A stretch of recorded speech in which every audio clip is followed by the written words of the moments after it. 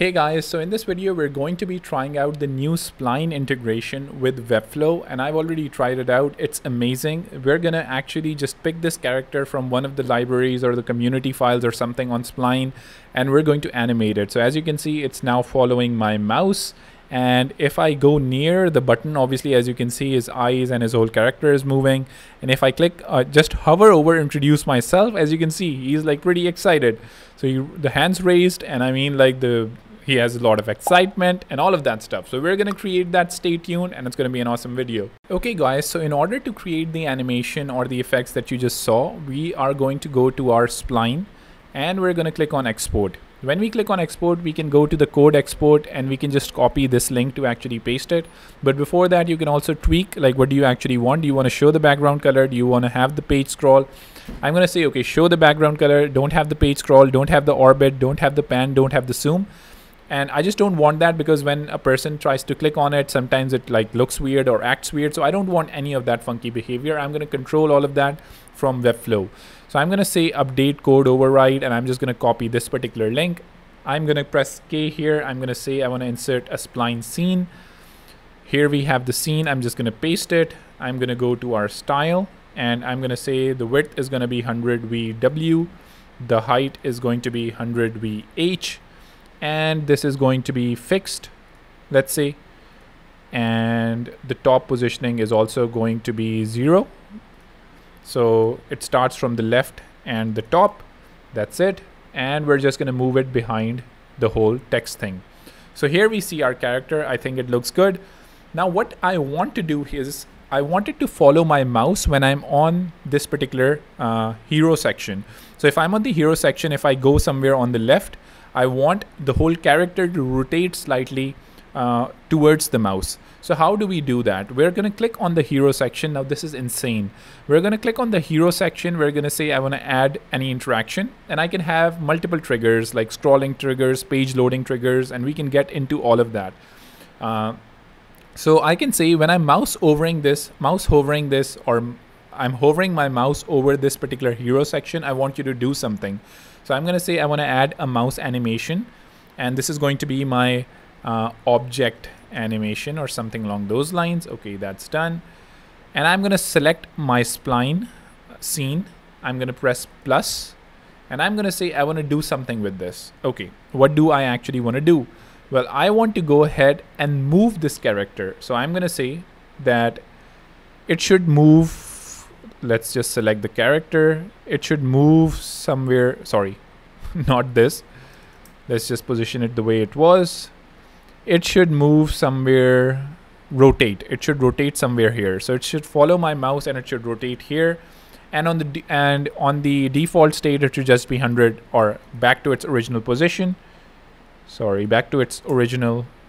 What am I doing? Okay, I didn't select the character. Apologies. So it should just be in its original position here.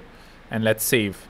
So I think it should work now, but one thing that I don't really like is how the character is in the middle, and we can just tweak that by tweaking our spline scene here. Since this is the spline scene here is exporting the preview that we see, it's using or actually maneuvering our camera. It's basically selecting that. So anything we change here or the positioning we change here on our camera is going to be reflected on that. If you want to have a fixed camera, then you would have to create a separate camera yourself as well. So once I've done that, I'm just going to go to my spline scene. I'm just going to go here and I'm going to reload this. So once this is reloaded, it's going to be somewhere there. Okay, so now if we just play it, it looks like this, and I think it looks good. Okay, when we're hovering over it, it looks like this. When we're moving it on the right, it looks like this. I think this looks great.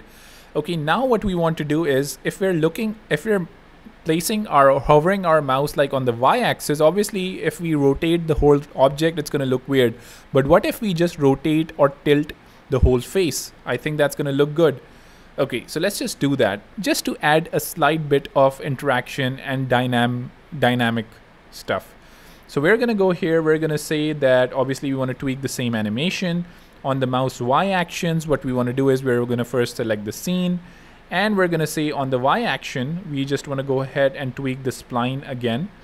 And let's just close our X actions, open our Y actions. Okay, on this one, we want to say maybe, just maybe, we actually just want to go ahead and tweak the face.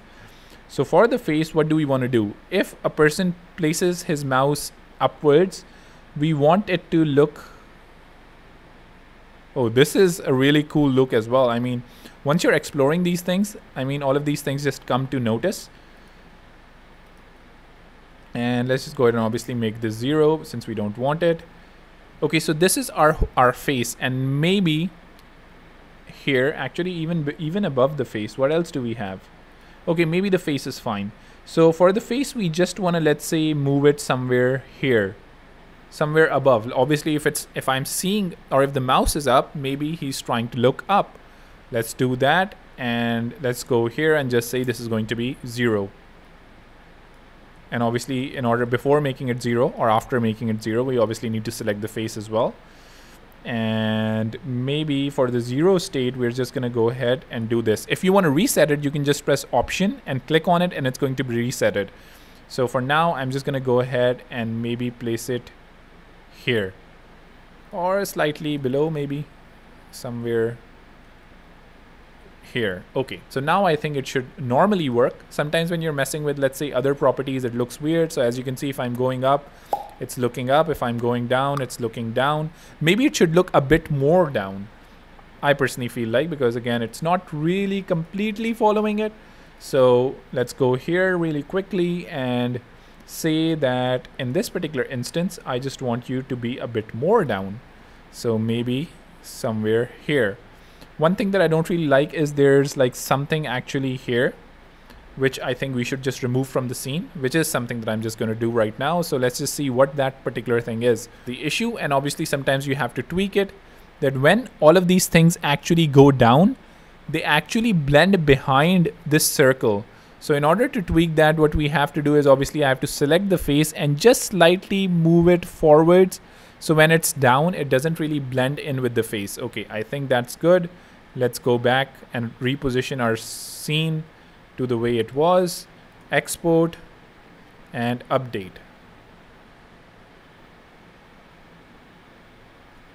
Okay, and then reload the scene. And now if we, let's say, play it, as you can see, now it is fixed. Okay, that's exactly what we wanted, and this is how our object is looking, or our scene is looking. And now I just want to do one thing. When I click on this, or maybe even when I'm hovering on this, I want this person to be excited, maybe the face change and the hands raise up, something like that. So in order to do something like that, we're just going to go here and we're going to say, well, actually we're going to go onto the button itself. And we're going to say I want to add an element trigger. So when a person is hovering over this particular thing, I want you to do an action. And I want you to do obviously a custom action because we haven't even created it. And I'm going to say that this action is going to be, let's say, what do we want to name it?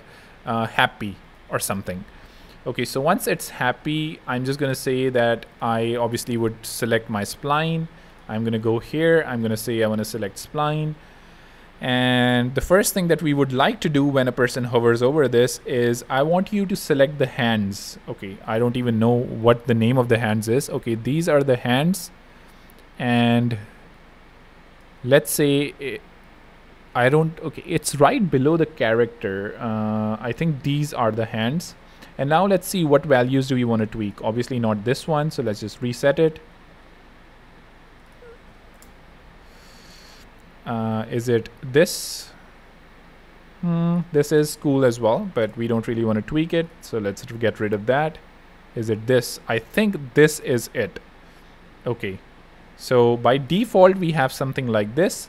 But when we hover over it, I want you to raise your hands like this. Okay, this looks good. And I obviously also want you to raise them up slightly like this. Okay, I think this looks good, and let's just see how this looks. Honestly, let's just see how this looks. So I'm going to click on save. So this is his happy state, and similarly on hover out, I'm going to start an animation. I'm going to create a custom animation, not happy or something, and we're going to save it. And in the not happy, sorry, this is going to be happy, but here it's going to be not happy. So let's just select it and tweak it. And in this non-happy state, I'm going to go to my spline again. I'm going to say I want you to have the spline interaction, and we can obviously tweak it, but let's just see how this actually looks now. So we have something like this, and when we hover over it, as you can see, he's really happy, but he doesn't even bring his hands down. So in order for him to bring his hands down, obviously we have to tweak it. But I mean, this looks really cute, I think. So we're gonna go here. We're gonna say, okay, this is going to be 0. The hands are gonna be in its own position, and similarly here, the hands should be in this position as well. And let's just play it, and let's just see how this looks. Okay, here, and then back again, here, and then back again. Okay, so I think that looks good. Now let's just add the expressions as well. So I'm just gonna select the happy state. I'm gonna go here. I'm gonna say that I wanna have the spline scene, and I'm just gonna add another interaction here. And I'm gonna say, okay, that's also gonna tweak the spline, and we're gonna select the face. And in the face, maybe we just wanna increase the size of the face or something. I don't know, maybe that's gonna look weird. I think this looks good. Personally, I think this looks good. It looks like he's excited or something. So I think that's gonna do it for me. So we're gonna save it. And similarly on the not happy one, we're just gonna go here. We're gonna add another item, and we're gonna say this is also, sorry, not here. We're gonna select the spline, and we're gonna say this is going to tweak the spline. And here it's gonna change the face, and the face is going to be back to its original size, which I think is like 1 or something.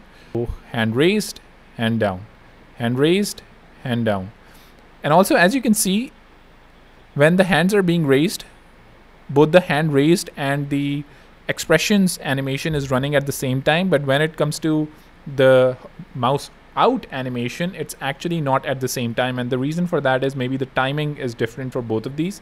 So I'm just going to go to the not happy, and as you can see, that is actually on 0.5 seconds, so we don't really want that.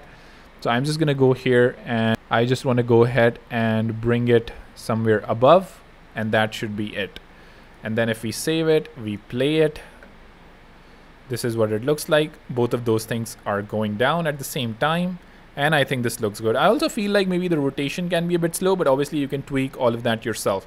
So yeah, that's pretty much it. That's how you use Spline with the new Webflow. I think it's amazing. It's going to explore a lot of different opportunities for interaction and animation, and it's going to make your sites look super cool. So yeah, that's going to be pretty much it for this video. Do subscribe to hit the bell icon. I'll see you in the next one, and also stay tuned for more updated content.